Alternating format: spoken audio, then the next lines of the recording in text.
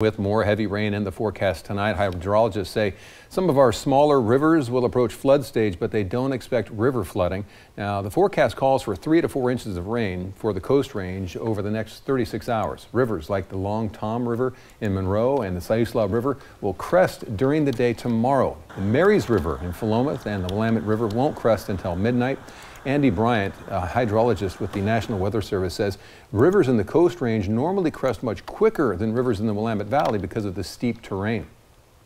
A lot of what governs the how quickly a river responds to the rainfall has to do with the size of the watershed. If it's really steep terrain, it's all of the runoff from the heavy rain is going to accumulate more quickly in the river channel. He says they don't plan on issuing a flash flood warning because the hourly rainfall rates will be too low.